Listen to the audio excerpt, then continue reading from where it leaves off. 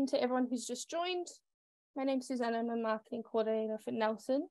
I'm just going to kickstart tonight's session with a little bit of housekeeping, and then we'll move over to the main presentation. But please feel free to use the Q&A and the chat. They're both open if you have any questions. We will just start with an acknowledgement of country. We can get started. I think everyone's kind of trickling in. But in the spirit of reconciliation, Cengage Australia acknowledges the traditional custodians of country throughout Australia and their connections to land, sea and community. We pay our respect to their elders past and present and extend that respect to all Aboriginal and Torres Strait Islander peoples today. And just with a little bit of housekeeping, so this webinar is being recorded and will be emailed out along with the slides to everyone who's registered sometime next week. It's usually pretty early. The Q&A is open. Please put any questions you have in the Q&A and then any comments you might have in the chat. There's designated question time at the end, so that way we can just make sure all your questions get answered. If you have any post-event questions, please contact us at os.secondary@cengage.com, and then we can direct you to the right person there. So I'm just going to introduce our wonderful presenters tonight. So with us, we've got Dion, who's the head of mathematics and a secondary mathematics teacher at Shenton College in Perth, Western Australia. In the past, he's also had roles of Year 9 and 10 mathematics curriculum leader and a gifted and talented academic programs coordinator. And he's also been a board member of MAWA. And we've also got Dirk with us, who's an experienced teacher and former head of mathematics, and who's also a lead author and senior publisher of mathematics series for over 30 years. He's published and co-written 8 best-selling mathematics series for Heinemann and Pearson. He's won several Australian educational publishing awards, and he's also the manager of secondary mathematics at Nelson Cengage. So I'll pass over to Dion, who's going to kickstart tonight's main presentation. Thank you very much, Susanna. Hopefully you can all hear me well, and thank you for joining tonight. It's a pleasure to be able to present on behalf of the co-authors of this series for Maths 12 applications. Before we do begin, I do want to just introduce what the kind of philosophy of the text has been in the design of the text and the construction of the chapters.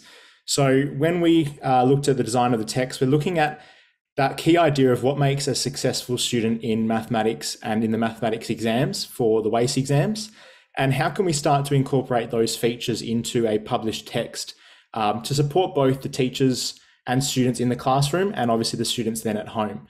So I'm going to be taking you through two key aspects of the text. I'm going to take you through a sample chapter written by one of our co-authors and identify the key features of our chapter structures and how they benefit both perhaps a teacher and a student. And I'm also going to take you through the key core aspects of what it means for our text to promote examination success. Okay, so the first aspect is going to be the idea of a chapter and how it's been designed. So the chapter we're going to look at today, and it's really just the key features rather than the content, is the trees, flows and assignment problems, which most of you won't have taught yet in your teaching programs. In terms of how I've structured the slides, anywhere you see that little teacher icon of instructing, it's where I've identified a key aspect of the structure of our chapters that benefit the teacher. And where you see the student reading the book is kind of a benefit to the students in their use of the text in preparing them as best as possible for examinations. So pretty trivially, we start with our chapter contents page. So each chapter of the text is a very clearly outlined contents page where students and teachers can see the contents of the text, and the contents are very explicitly broken down, and I'll talk about this a little bit later on, into subtopics that are all governed by how we read and interpret the syllabus. So in terms of each syllabus alignment, there's a little syllabus coverage section at the start of every chapter, which will identify for teachers when they're going through and using the text to align to their course and assessment outlines, what syllabus points are being referenced and included in the text.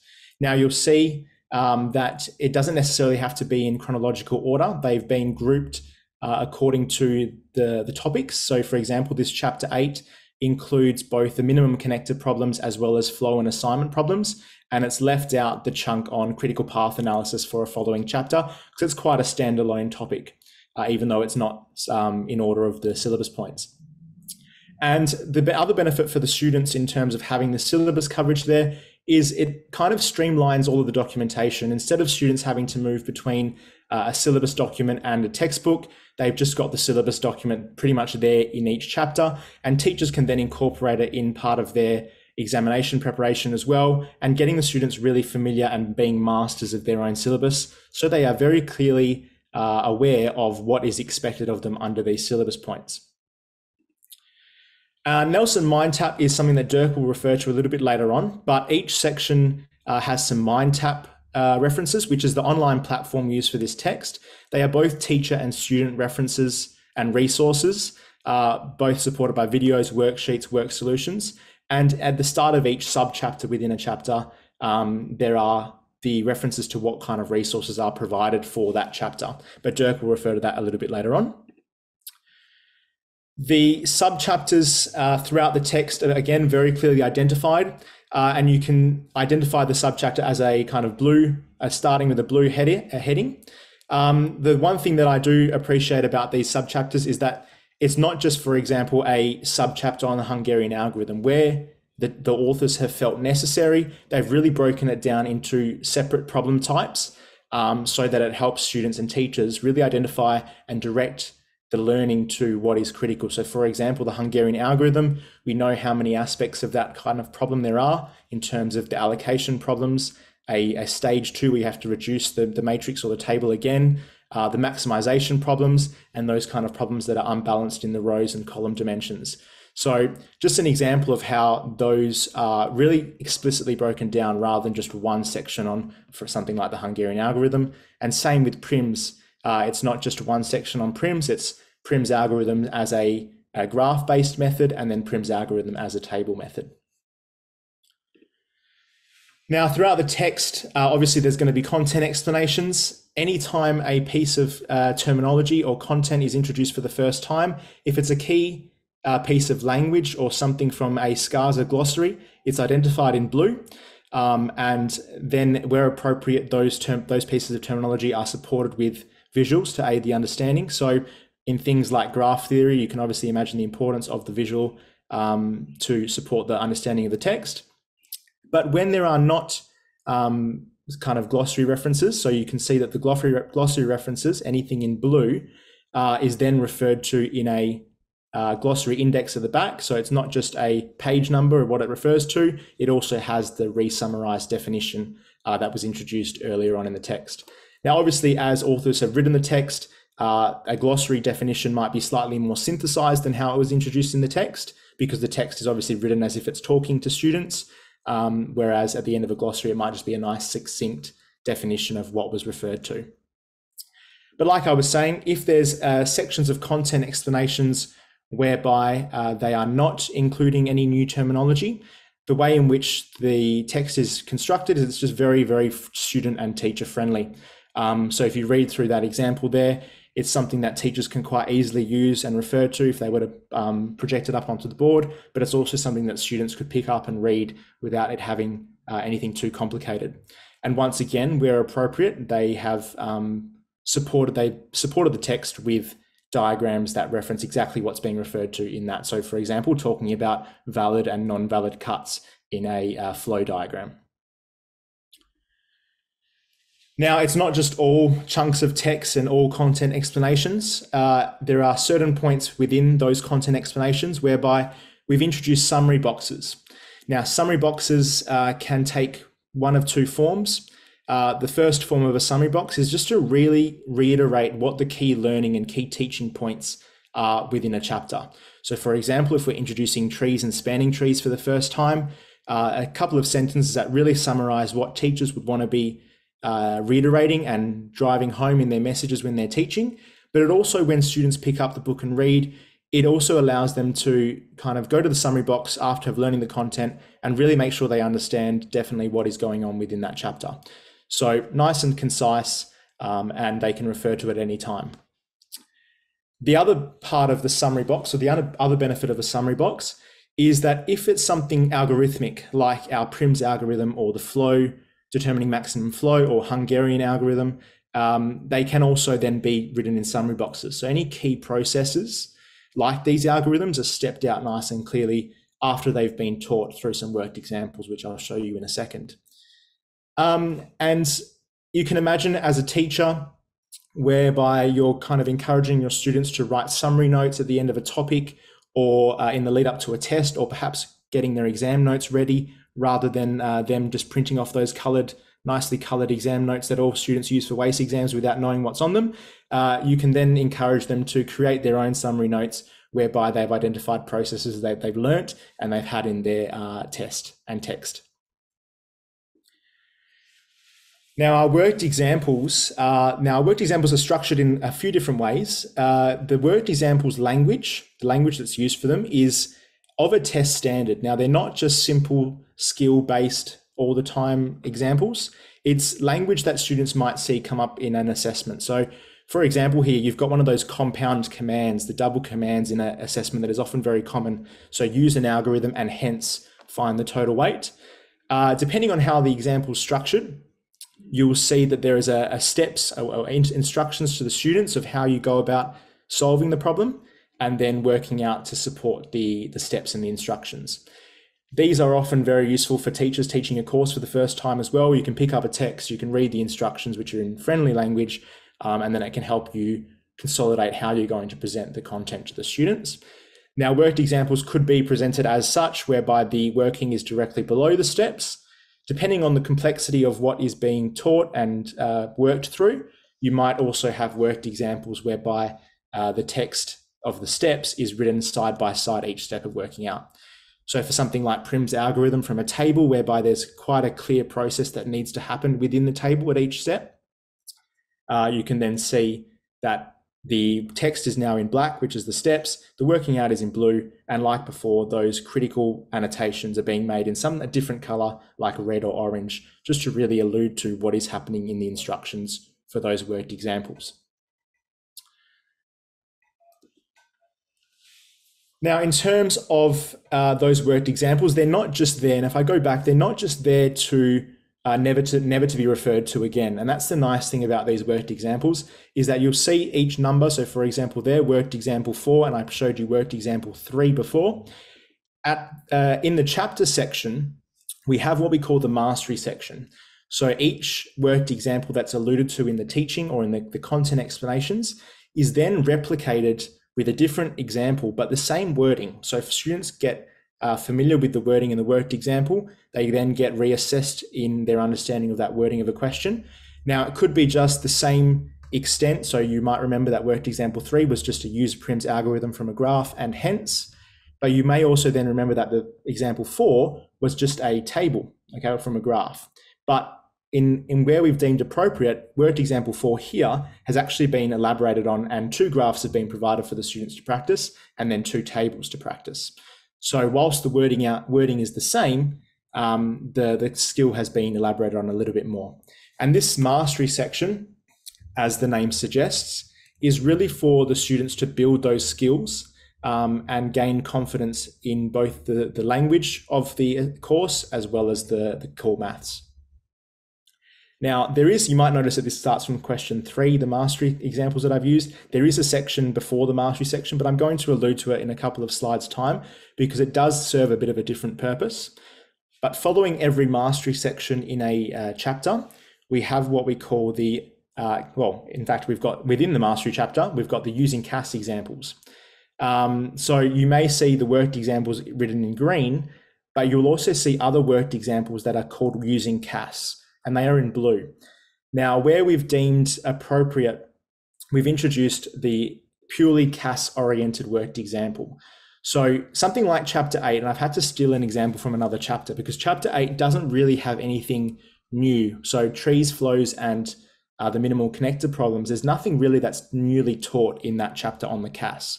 So I've stolen an example from chapter 4 where graph and networks are introduced, and an example whereby students get familiar with inputting matrices and evaluating matrices, which is going to then serve them benefit when they're solving for those multi-stage problems in the adjacency matrices. And the benefit is it's got the two commonly used CAS systems, so the ClassPad and the TI Inspire. Instructions are provided, screenshots are provided, and there's a color coordination of each of the systems. So where an instruction is referring to a particular button, that's highlighted in red for the ClassPad or blue for the TI Inspire. And students can then master that skill in the mastery section. And you can see in the heading there for that question 6, there's that reference to using CAS. So if they've forgotten how to do it, they can go back to the using CAS example and remaster that skill.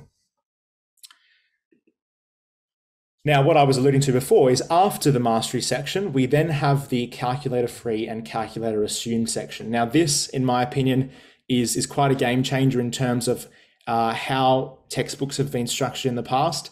I know from experience as a classroom teacher, a lot of students would say, sir, would this question be calc free or calc assumed? How would I know? Now, the benefit here in this text is they're told. So they have a section following the mastery section whereby calculator free style questions have been provided. And then following that, they have the calculator assumed section. And now these questions can be drawn, and this is the other benefit, they can be drawn directly from past WACE exam questions. So you'll see here the reference to the 2019 WACE exam, but we've only picked out part CI and part CII. And that is because part A, B, and D possibly related to other content in the graph theory chapters, but CI and CII related to this, the Prim's algorithm, okay? So where possible, we've split WACE exam questions up so that they are only related to the content that's being looked at in that chapter. But in other cases, we've used entire questions if the entirety of that question has been addressed in the content of that chapter. And the other benefit here is that students will then start to become aware of how questions would be assessed in a final examination after they've attempted the mastery style questions. And obviously both style of questions, the mastery and the exam style questions, have been written with the correct language of the exam. Now, the text authors have used every single question from the WACE exams from 2016 to 2021 somewhere in this book, whether it's in the chapter exercises or some other place of the book, which I'll allude to a little bit later on. It's quite a handy resource to then go and test their knowledge at an exam standard fairly soon after learning the content, because we know how fast the Year 12 courses move and how quickly they need to master and become familiar with those content-based skills. And then in some cases, so in this calculator assumed question, you'll see that there's no WACE reference, there's no SCASA reference. This is because not every content area has been thoroughly assessed in the past in the WACE exams, as we've found. So where we've deemed that the content has been a little bit lacking in terms of exam style questions, we've tried to then supplement with additional exam style questions. So you can see here, it's still in the spirit of the applications course. It's still quite heavily language based. The language is of an exam standard, and I will allude to the mark allocations a little bit later on, but it's still a very suitable and supplementary exam style question where we've deemed that it's not filled in with the WACE exams enough. Now, the section apart from the mastery, so every chapter will generally go mastery, calc free, calc assumed. However, in exercise, for example, 8.1 of chapter 8, there won't be what we call the recap section. But in exercises 8.2 and 8.3, there will be the first section of recap. Now, recap is designed, as the name suggests, to provide two questions on the previous chapter. So these are two questions that have come from chapter 8.2 or exercise 8.2 on min and max flow. And what we're looking at is they can be multiple choice questions, but they don't have to be. So it's the only place in the text whereby multiple choice questions can appear. There's a couple of reasons as why they can be multiple choice. Either they can be used as for teachers to start a lesson, so as a lesson starter for a subsequent topic, so just to recap, or even a lesson conclusion. And they can be used obviously any point in the year if you want to use them as a teacher. Otherwise, they're there for the students to use before they start the following exercise, just to make sure they've really understood the content. Now, the other benefit is that the multiple choice we don't have much multiple choice when it comes to maths and our WACE exams. Obviously, there's no multiple choice questions in our WACE exams, but having them placed in a textbook really gets the students to think about, and you can encourage this as a teacher, to think about the idea of the reasonableness of a solution. So when you're doing certain problems, you can go, and it might not work for this min cut problem, max flow, but you can look at those answers and go, is there an answer that is unreasonable? And get that reasoning aspect into your classroom and go, why is this answer unreasonable? And what seems to be the more appropriate answers? And then the last key feature of the chapters of each chapter is a chapter summary. So all of those summary boxes and any key teaching points that have been throughout the chapter are then taken and put at the end of the chapter to a chapter summary. So for example, here, just an excerpt of chapter summary for 8 is the summary points that were in the Hungarian algorithm. So students again can be directed to these to make sure that they are in the study for a test or an exam, they've got the key notes, they've recognized what the algorithm steps are, and they can include them on their notes pages if they're allowed a notes page. But also as teachers, you could very easily screenshot or use those steps as part of your teaching. Okay. So at that point, I would encourage you to direct any questions into the Q&A, which we'll refer to at the end on the features of the chapter. But my last little section that I wanted to refer to was, what about this text is the maximising exam success? Now, you've seen a couple of features already that I haven't really teased out, so I'm going to use an opportunity to tease some of those out. But there's also a couple of features that I've left out as well. The first of those features is the exam hacks. So an examination hack is quite clearly identified as a little lock and key icon in a yellow box. And those exam hacks can appear anywhere in our text. So they can appear next to key content, next to glossary terms throughout the text. They can occur in worked examples, but it's any point in time in the text whereby there's been a critical piece of advice or a key teaching point that teachers need to remember, or perhaps a bit of a paraphrasing from the markers reports in WACE exams, whereby there's advice being given to teachers around what do they need to make sure they are teaching when they are addressing this content. Now, it is still written in quite student-friendly language, and then students can write little tips. If they're not going to bring in a page of notes, then perhaps these exam hacks might be useful tips to put on their pages of notes in an exam situation, so that they can then remind themselves what they need to remember. So for example, there you've got a question might not always say to use Prim's algorithm, but obviously any minimum spanning tree problem, you should be looking at, can you use Prim's algorithm by inspection or through a table? So that's one standout feature in terms of giving advice for exam hacks. The other key feature, which you would have seen pop up already, is that each section of the calculator free and calculator assumed questions have the mark allocations assigned. So if it's a SCARSA question, you can see that the total marks are included and the marks per part are included. And it really enables teachers to remind students as they're working and encourage students to become a bit more self-reflective, such that when they are doing these calc free and calc assumed sections, they're really thinking about, have I shown sufficient working out to gain myself the full 2 marks or gain myself the full 5 marks as per part C? And it really helps teachers walking around. If they're working on these problems during class time, you can see, okay, you haven't shown the sufficient amount of 5 marks that would be needed for 12C in that question. What other things could you think to include? Now, that's if you want to make sure it's a job of the teacher to remind them of those things. But the other benefit is that there are work solutions that will be included on the MindTap platform, the online MindTap platform, which then teachers at their discretion, which Dirk will talk about, can make available to the students at any point in time. Now, at the end of every chapter, just before the last exercise is introduced, we have a WACE question analysis. So for example, chapter 8 is about trees, spanning trees, max flow, and assignment problems. The WACE question analysis can come from any of those topics, or it could be if there's been a WACE question that assesses multiple things in one topic.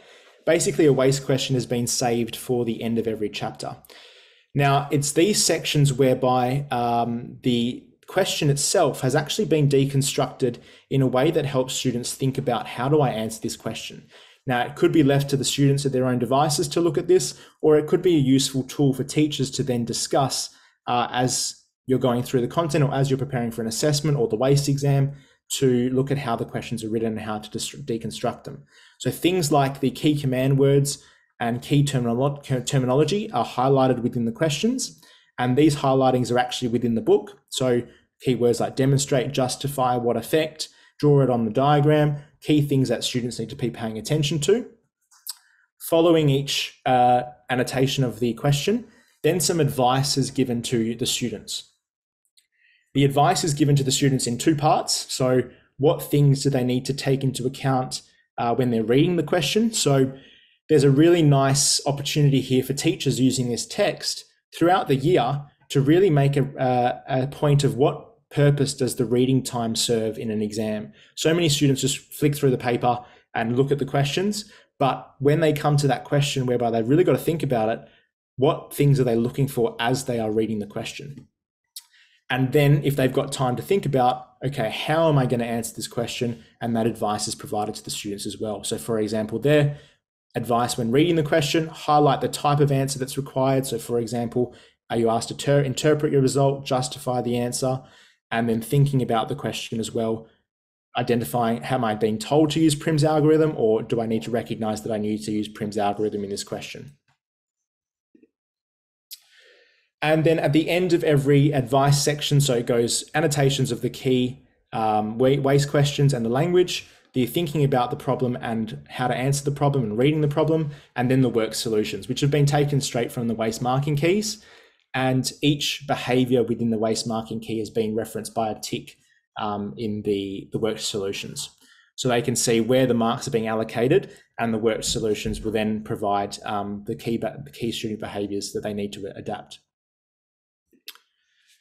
And the very last key feature that I will allude to is the cumulative examinations. I quite like this feature myself because it's one of those features that promote long-term mastery rather than cram for an exam right at the end. So at the end of every chapter, we have a cumulative examination. Now, these are the headings for the cumulative examination for chapter 8, which are a little bit longer and more elaborate than maybe a cumulative examination at the end of chapter 1. So as the name suggests, topics can be included from previous chapters in a cumulative examination. So chapter 8's cumulative exam has any and every possible content point from previous chapters in chapter 1 to 7. So they can see that in this cumulative exam, there are content points on recurrence relations, questions on paths and cycles, loans and investments, networks, and linear regression.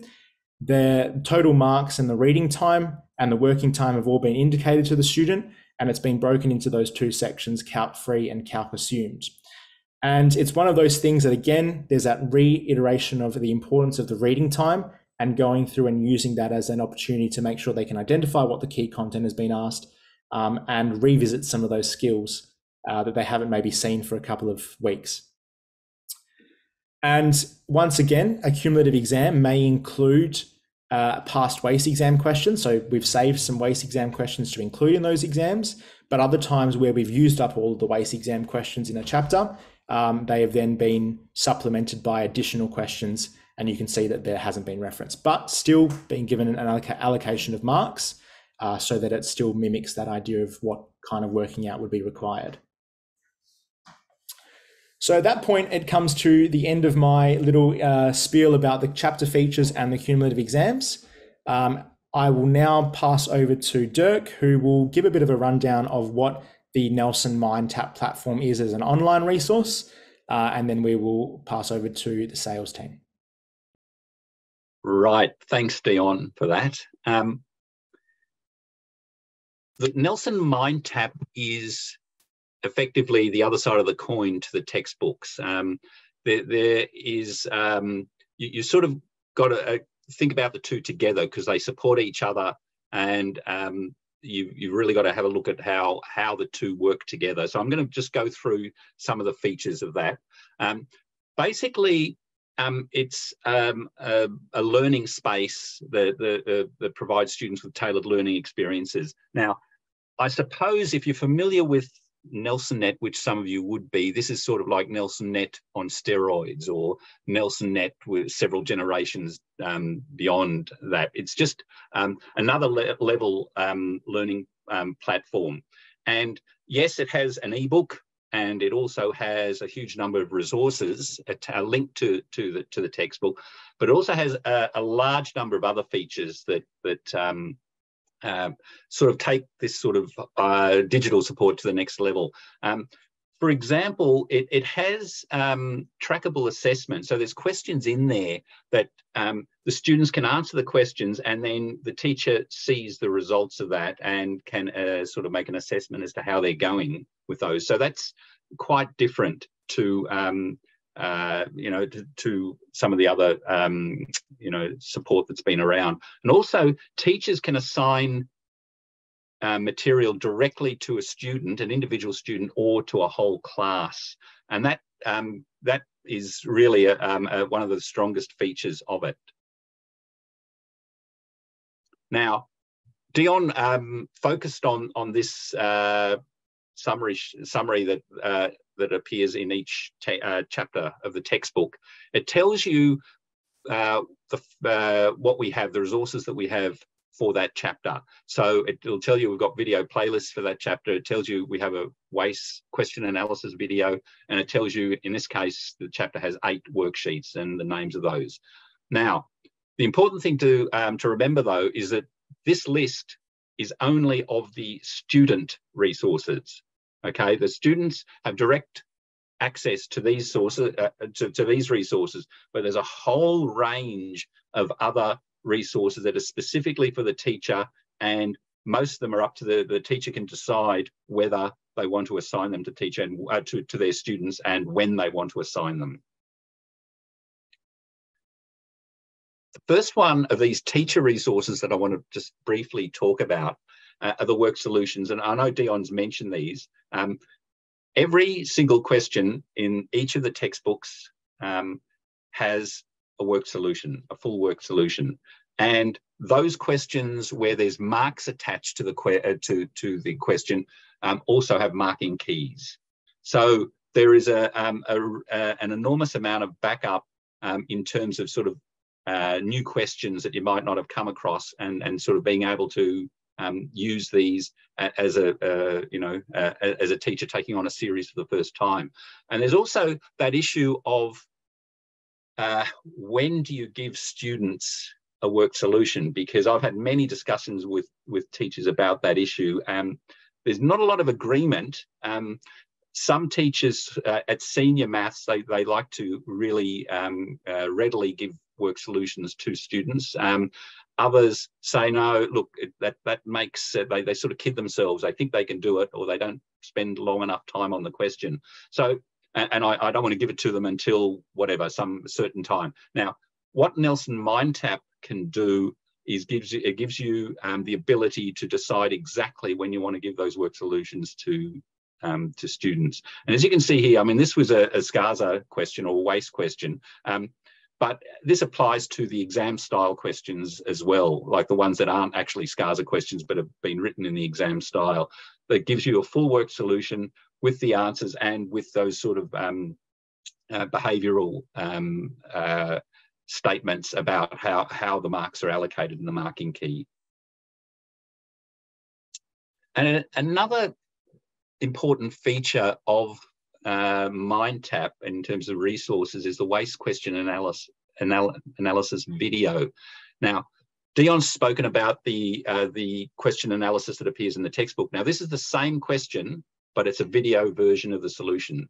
So students who might not get the most out of a static work solution that appears in a textbook often can get more from someone actually explaining it like a teacher would. So this video talks them through the working that they need to show and the thinking they need to go through to answer the question, with someone talking to them and annotating it and so on. And along the way, they give sort of advice and tips and tricks about how what to do in the exam in these situations and things to remember. So we found that this is one of the most successful features of MindTap in terms of value to students.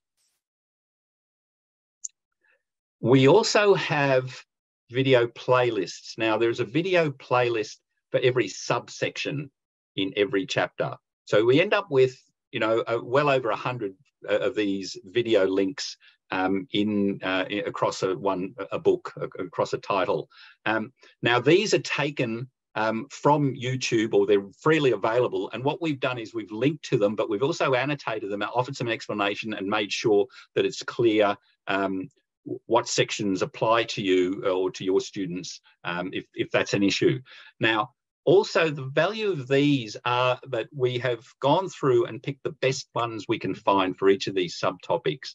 And I know that a lot of teachers spend time doing that themselves. I think, where is a good video that explains a certain concept? We've done, what we wanted to do is do that for you. So, because it doesn't make any sense to have sort of every teacher in the state trying to find their own, you know, collection of videos when collecting one set will do the job. Now, you can see in this case, we often have around about 4 or 5 of these videos per subtopic. Sometimes the videos go over the same concept. They cover the same concept, but they do it in a different way. So we want to provide an alternative. This first of all, an alternative to just the teacher explaining it, or an alternative to the textbook explaining it. And in some cases, there's more than one video explaining the same concept. So the students have many chances to be able to find the way, the method or the presentation mode that gives them the best understanding of that particular concept.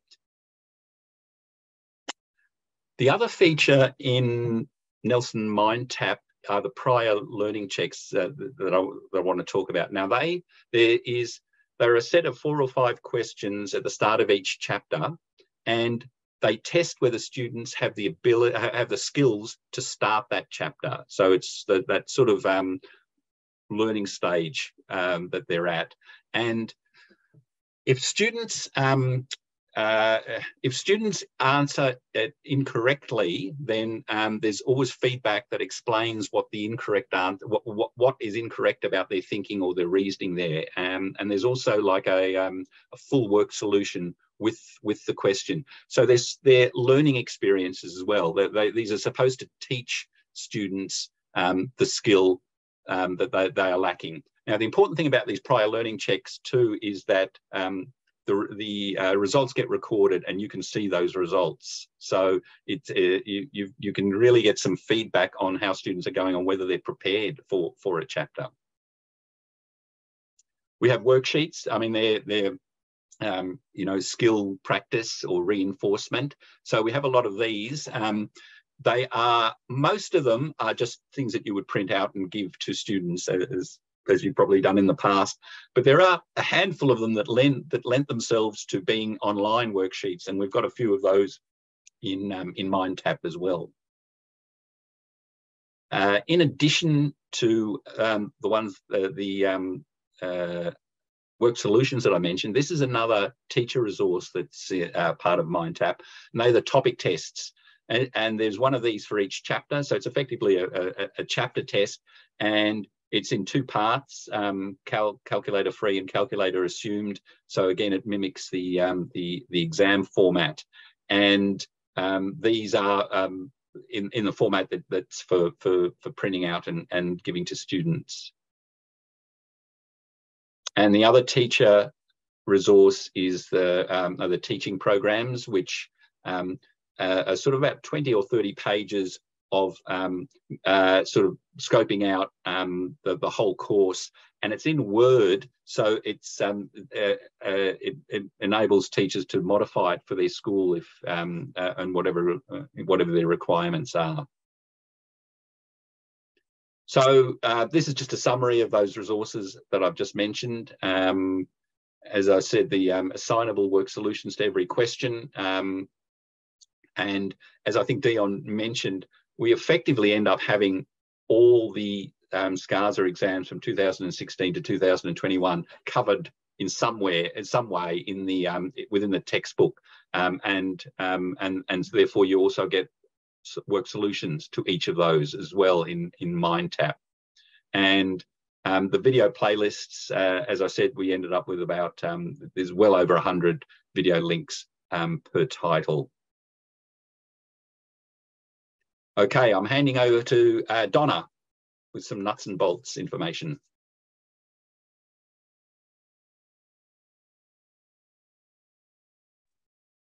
Sorry, thanks, Dirk. I just wanted to, get myself sorted here. Sorry, for those of you who don't know me, my name's Donna Hamlin and I'm the Learning Consultant for WA South. I know after all of that fabulous information from Dion and Dirk, you're asking, how can I see it or how can I get my hands on a copy? Well, I guess that's where we come in. If we go to, first, I just want to briefly touch on the pricing and availability. Availability is term 4 of this year, and this new senior maths is offered at a print digital blend, which incorporates the book and the Nelson MindTap courseware at $89.95. We also offer a digital only option of the Nelson MindTap courseware, if that's your school's preference, and this is available at $42.95. We just go to the next slide. As I mentioned, I look after WA South, and my colleague Glenn Watson is the learning consultant for WA North. Glenn and I are out there visiting schools now, and if you haven't already heard from us, please reach out. We're more than happy to call out with sample material and to run through the Nelson MindTap with you. We can also help arrange a complimentary sample trial of the Nelson MindTap courseware for you to explore. And the best way to contact us is via our emails. So we've got glenn.watson@cengage.com and myself, donna.hamlin@cengage.com. So I just want to thank you again for your time today, and hopefully we'll see you soon. Thank you all for such a great presentation. We have heaps of time for questions, so there is a couple in the Q&A that I'll go through. Earlier there was a question about the WA Maths videos and whether they're made for whether they're made specifically for the course or whether they're pulled from existing content, which Dirk kind of covered, so the answer to that is both. But there was also another question about have any questions been pulled from Vic or New South Wales or any other similar courses nationally? I'll answer that.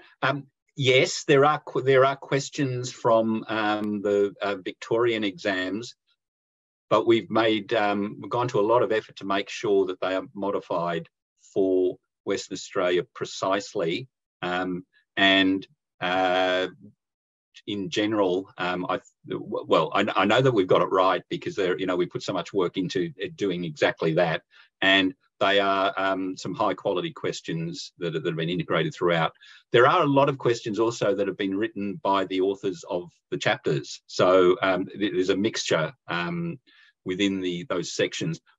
Those calculator free and calculator assumed sections have a mixture of the SCASA questions, of original questions written by the authors, and also of questions that have been modified from the Victorian exams. There is another question where it says, for students doing both applications and methods, are there any features that link the text where / if there's any overlap present? I'm not too sure what the exact question's asking, but in terms of the features of the text, the structure of the text for methods is exactly the same as the structure of the text for the applications, if that's what you're alluding to, Josh. What the students are getting out of the waste preparation and the exam success features of the 12 apps book is exactly what they're going to get out of the 12 methods book as well. And there will be a webinar for the 12 methods series a little bit later on in the year as well, if you're wanting to jump in on that one. But it's pretty much an exactly the same design, just the content obviously is different, and obviously all the resources that provided are different as well. And then finally, we've got a Nelson MindTap question, Dirk, but if students fail the prior learning checks, are there any resources provided within MindTap that address that, either a YouTube link or text from the 10 Maths for WA, as in, is there any kind of resources that pop up? Not in addition to the ones I mentioned, where the incorrect answer prompts an explanation to the student as to what was wrong about the way they approached that, and in addition to that provides a full correct work solution to it. So it does offer those two alternatives, but not another link beyond that. There's another question. Do all questions have marking behaviours in Nelson MindTap? All the questions, well, first of all, not all questions have marks. So if they're an unmarked question, they don't have marking behaviours. If they are questions with marks, then either they have the marking behaviours and they're written in the style of SCASA if they're non-SCASA questions, or if effectively the SCASA, the equivalent SCASA statement, marking behaviour statement gives the correct answer, then we just have the answer bolded and ticked. So we sort of go for a sort of a simpler version rather than doubling up on that. But so that would be the exception. And then there was one earlier question, if we could just have someone ask about a summary between this series and what Sadler kind of does. Okay. Look,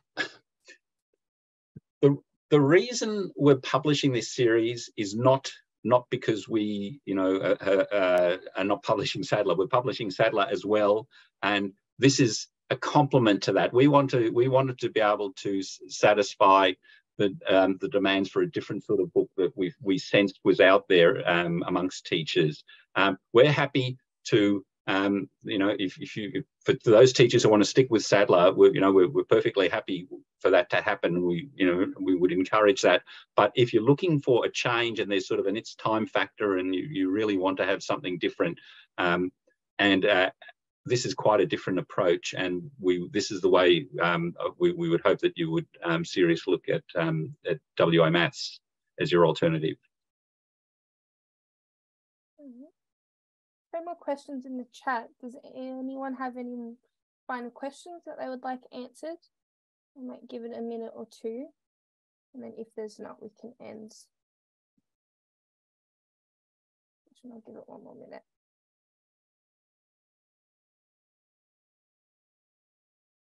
I also popped 2 links in the chat for you if you'd like to make an appointment with our WA consultants to learn more about this series or to learn more about Nelson MindTap. And there's also a link in the chat where you can request sample pages for this as well. But if there are no final questions, thank you to our presenters for tonight. I hope everyone has a great evening.